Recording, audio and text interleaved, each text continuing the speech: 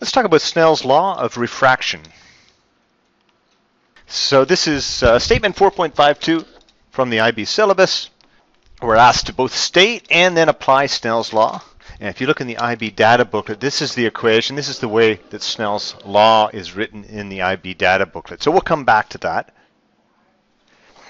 Let's start off with what's called the relative index of refraction. It's simply equal to, we usually use an n, and if we're going from a first medium into a second medium, it's just the ratio of the speeds. The speed in the first medium compared to the speed in the second medium.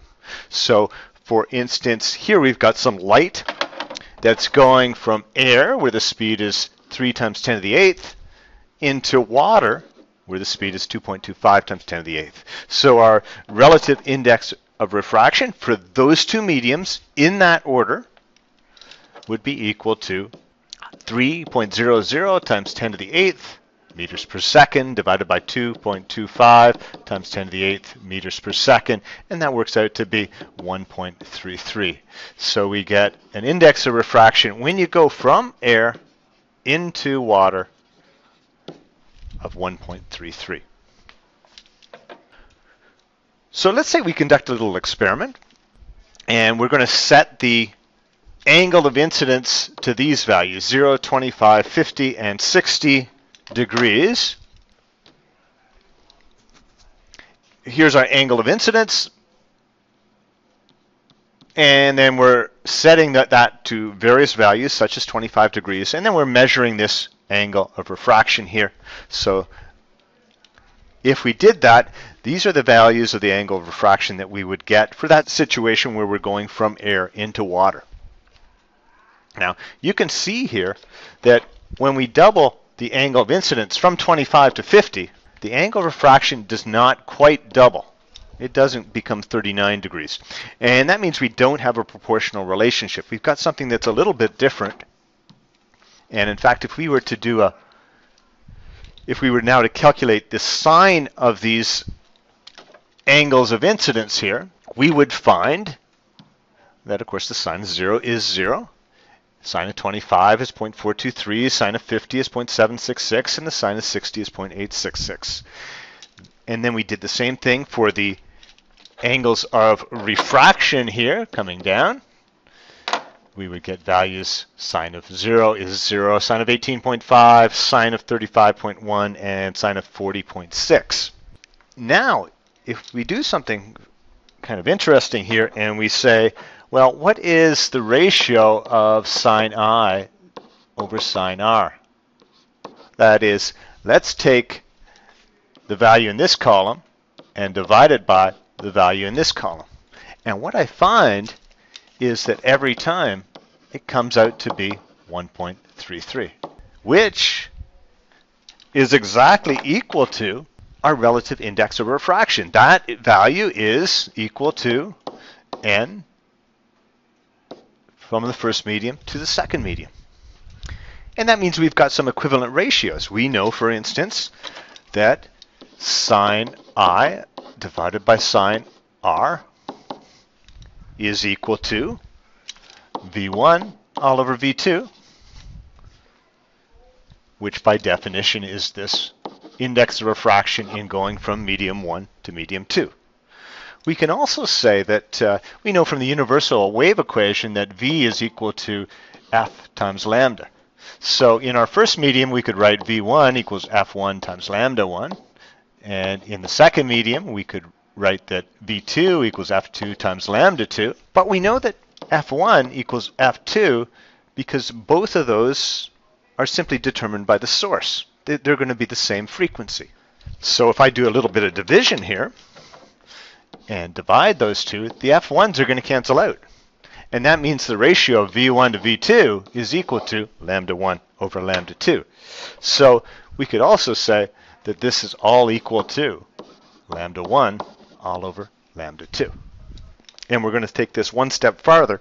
But first we have to define what we call a materials index of refraction. Okay, so we've been talking about this relative index of refraction, which is simply the ratio of the speeds in going from the first medium to the second medium. Now we want to talk about, and that can be from any first medium to any second medium, and it could be any type of wave. It could be a water wave, it could be a sound wave. It doesn't have to be a light wave. This materials index of refraction, it's only defined for light waves. And what we do in this situation is we always take the case that light has to be traveling from air, well, really from a vacuum, but the speed of light in a vacuum is to 3 significant digits the same as the speed of light in air, so I usually just pretend it's air.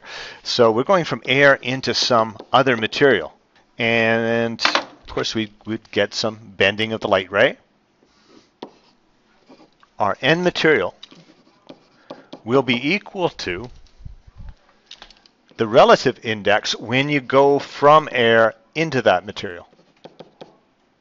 So it's going to be equal to the speed of light in air or vacuum, which we usually denote by the letter c, so that the speed of light in a vacuum is 3 times 10 to the 8th meters per second. Divide that by the speed in that material. So this end material, this index of refraction of material, which will help us to identify whether that material is glass or water, etc., will always be greater than 1, because the speed in any material is always less than the speed of light in a vacuum. Okay, so let's come back. We had said that there were these equivalent ratios, and we had gotten to this stage here. Now we can say something more. I know that 1 and 2 is going to equal V1 all over V2. And I know that N1 has got to equal C over V1, and N2 is going to equal C over V2. So now if I go and take N2 and divide by N1, I'm going to get C over V2 divided by C over V1. I'll invert and multiply.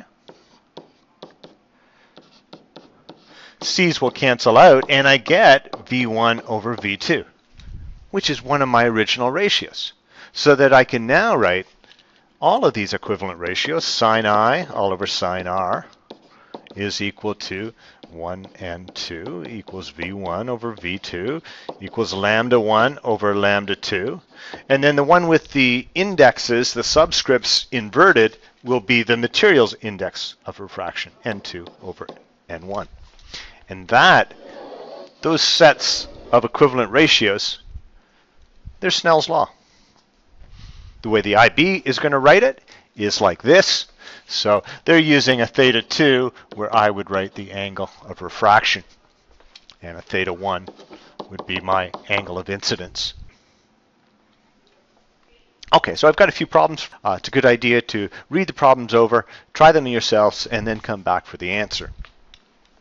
So in the first question here, we've got a known ratio of speeds, V1 and V2. And we're also dealing with angles, so we can write V1 over V2 has to equal sine I all over sine R. My speed ratio was 3 to 2. I knew my angle of incidence was 30 degrees, and I want to find out my angle of refraction. So I'm going to get that sine R is equal to 2/3 sine of 30 degrees, and that'll give me that R is equal to the inverse sine of 1/3, and then as a final answer you should get 19.5 degrees.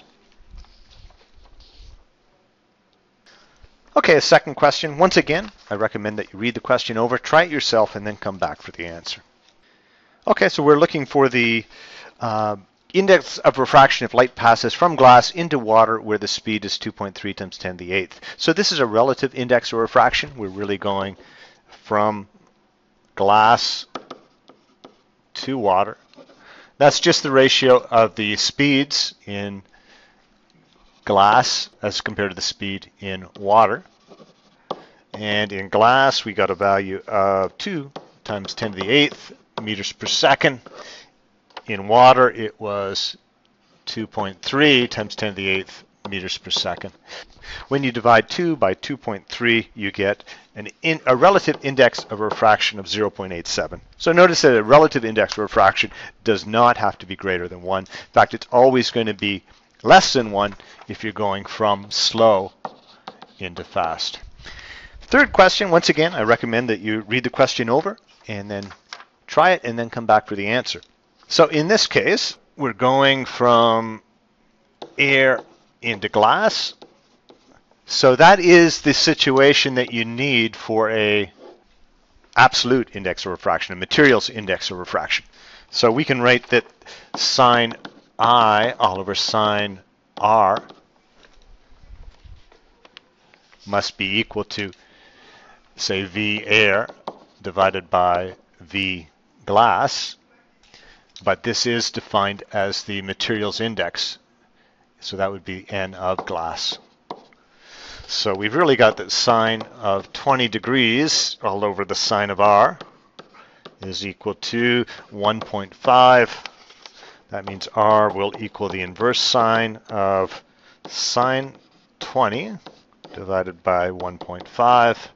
And that should give you an angle of refraction of 13.2 degrees. And one last example.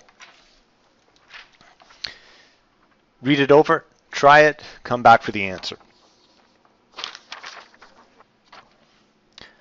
Okay, so in this question, we're going from water into air, and the light ray comes in, and it would refract. In this case, it's speeding up, so it would bend away from the normal, go kind of like that. But there is an angle of incidence such that the angle of refraction here would be 90 degrees. In other words, it would try to run right along the border. Well, let's try to solve for that. We'll have that sine I divided by the sine of 90 degrees. Of course, the sine of 90 degrees is equal to 1. Will be equal to N2 over N1, where the second medium is the air, which has an index of refraction of 1. The index of refraction of the first medium, water, is 1.33. So we get that I will be equal to the inverse sine of 1 over 1.33, and we get an angle there of 49 degrees. So if we come in here at 49 degrees, the light would try to run along the border. Turns out it can't do that, and you get something called total internal reflection. In other words, the light will stay within the water. And it's called total internal reflection. And in fact, if you're anywhere greater than 49 degrees, so if your angle of incidence is greater than or equal to 49 degrees, then you'll get total internal reflection. And this angle 49 degrees, you'll get total internal reflection. And this angle here is called the critical angle for water.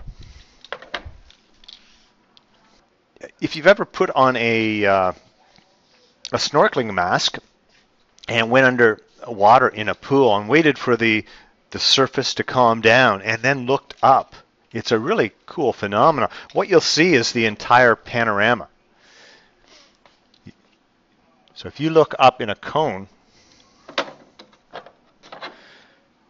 here's your mask, and you look up, you'll see the entire 180-degree panorama in a cone here of only 2 times 49 degrees, or 98 degrees. So you'll see a 180-degree panorama above the surface in a small cone of 98 degrees. And then if you look at 50 degrees, you would actually see a reflection. You get total internal reflection. So light from this starfish would totally internally reflect here and come back to your eyes. So this would be total internal reflection. And that's all for today, folks. Thank you very much.